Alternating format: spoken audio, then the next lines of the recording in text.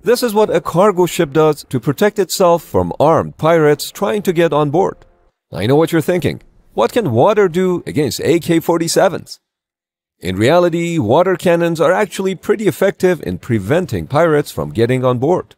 But I agree with you. Water guns are quite underwhelming as a weapon, especially considering that if pirates somehow manage to get on board, it is game over for the ship's crew.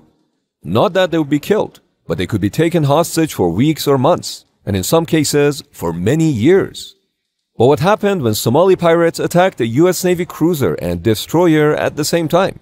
Why many commercial ships don't simply carry real weapons to protect themselves against criminals?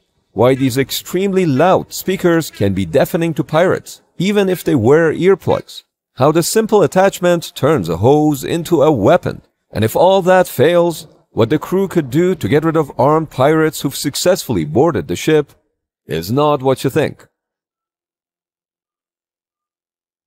There are two layers of defense that most commercial ships employ against pirate attacks.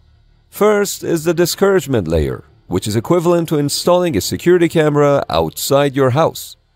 It doesn't physically stop anybody, but it will discourage some burglars from targeting your house. The second layer is the anti-boarding layer, which is similar to having a security gate at your house to make break-ins much more difficult. For commercial ships, the discouragement layer could start with placing dummies around the ship to give the impression of greater numbers of crew on watch. In addition, lasers could be used to mess with the pirates' visuals as they approach. The ship could also increase her speed, since boarding a fast-moving vessel is much more difficult and dangerous for pirates. But long-range acoustic devices, or LRADs, are probably one of the most effective tools for discouragement. As soon as the crew notices any suspicious boats approaching them, they could use LRADs to communicate with that boat. Unidentified small craft. You are now considered a threat to this vessel. And if that doesn't stop the pirates, LRADs could play a very loud tone, which could be as loud as standing behind a jet engine, and directed toward the boat, which is very uncomfortable, if not deafening. Now you might think the pirates could simply wear earplugs, but according to one manufacturer, that wouldn't be very effective. That's because sounds can still travel to your inner ear through vibration of the bones in the skull, which is how bone conduction headphones work. In some cases, this might be enough discouragement for criminals, who might turn around and look for the next easier target instead. That said, pirates who are serious could shoot the LRAD and destroy it. And that's where the second layer of anti-boarding equipment comes into play. This is a simple yet effective weapon to stop boats. It shoots out a rope that stays on the water surface and then tangles up the engine propeller as the boat crosses over it. Now take that same principle, apply it to cargo ships, and you get this: a series of trailing wires that can be brought out on the sides and the stern of the ship. If a boat tries to get too close, there's a good chance that this would stop them and make them think twice. A quick stop like this could in fact be dangerous for the pirates. Water cannons are another effective tool to prevent unwanted onboarding. The cannon's water pressure can be used as a deterrent for pirates, just like they're used for riot control. But the cannons could also fill up an approaching boat and potentially sink it. Some cannons are remote operated so the crew can use them from a safe distance, without having to worry about being fired at. Some other ones are fixed, but shoot water in all different directions to hinder onboarding. And some others have rotating heads, which consistently spray water on the sides of the ship. And then there is the water curtain. This specially designed sinker weight keeps the nozzle down near the water's surface, and the restrictive nozzle at the end ensures that the water coming out does so at high pressure. This makes the long hose lash about unpredictably and violently. It would definitely hurt to get hit by this thing, and if you have several of them down the side of the ship, it would make it quite difficult to climb on board. The good old barbed wire or razor wire can also be used to prevent pirates from climbing on board using a ladder. Rolls of razor wire could be brought on the deck and quickly set up whenever needed. An alternative approach is to use safety barriers. These barriers can be simply attached to the sides of the ship and keep pirates out by preventing them from latching their ladders on the perimeter of the ship. Even with a rope, they are difficult to climb over due to their shape and the gap that they create for the climber. All the anti-boarding measures that were mentioned were designed to protect cargo ships against pirates who approached them on small boats. Never was it imagined that intruders would board a cargo ship from the sky, as it happened on November 19, 2023, when a helicopter approached the Israeli-owned cargo ship Galaxy Leader on a Red Sea shipping route and dropped off a handful of armed Houthi rebels, and from the looks of it, also a professional videographer. The rebels surprised the 25 crew members and took him hostage. But is there anything that the crew of Galaxy Leader could have done to save their ship?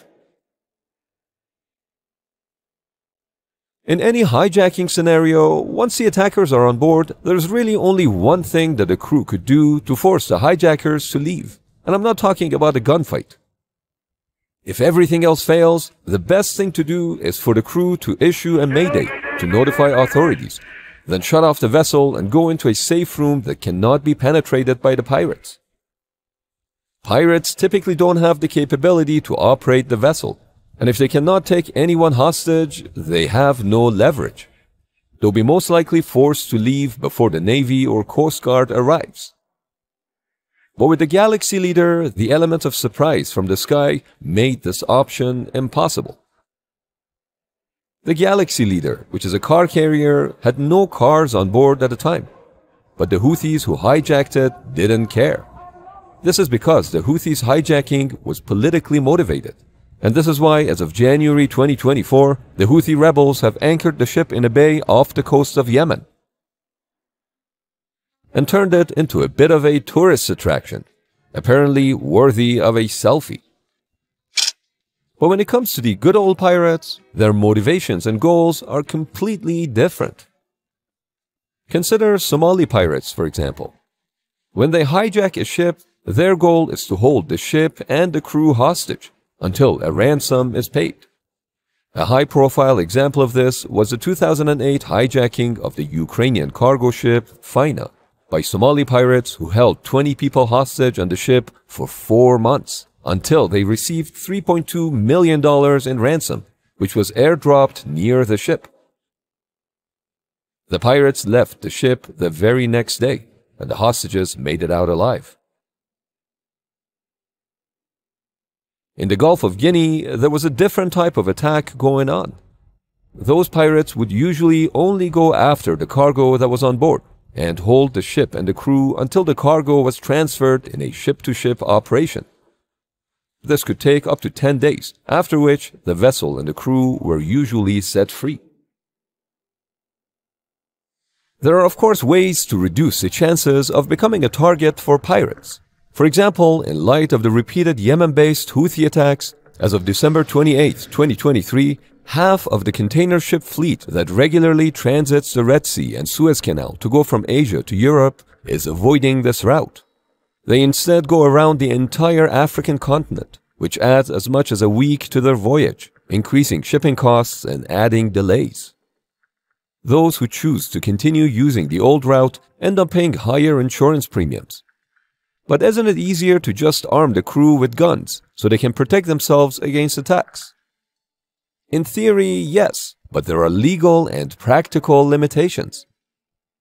In international waters, merchant ships are governed by the state regulations of the flag that they're flying. If the flag's state permits, they can carry weapons. But the problem begins when those ships start going from port to port and country to country, where possession of firearms is illegal. The legality issue aside, the ship's crew are there to operate the ship, not to fight against pirates. I don't mean to open a can of worms, but to me it's a bit like asking teachers in America to carry firearms in case of a school shooting. I would think most teachers wouldn't want that responsibility. This is why some ships hire private security companies that can accompany them in private zones, and they're generally vetted by port state control, so that indeed the ship could enter sovereign waters with arms being on board. All that said, historically, whenever piracy has become a really big issue, that's when the big guns come out.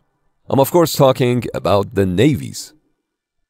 For example, in the early 21st century, piracy in Somali waters became quite popular, and at its height in 2011, Somali pirates carried out 212 attacks. The World Bank estimated those attacks to cost the world economy $18 billion. Given the severity of the problem, the US and coalition vessels from Combined Task Force 150 began actively pursuing pirate vessels in an attempt to deter them. But on March 18, 2006, a number of Somali boats engaged with the US Navy destroyer USS Gonzalez and the cruiser USS Cape St. George. The pirates started shooting at the ships with RPGs and other firearms. In response, the American ships returned fire with small caliber guns. As part of this, a large pirate skiff was set on fire by a 50 caliber tracer round fired from USS Gonzalez, which burned it to the waterline.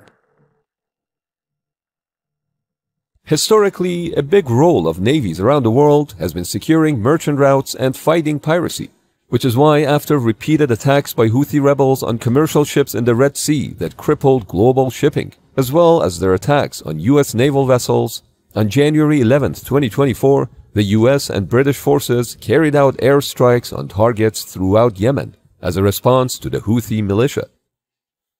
On January 17, 2024, the United States announced the Houthis, also known as Ansar Allah, as a specially designated global terrorist group, which means no more water guns for the Houthi rebels.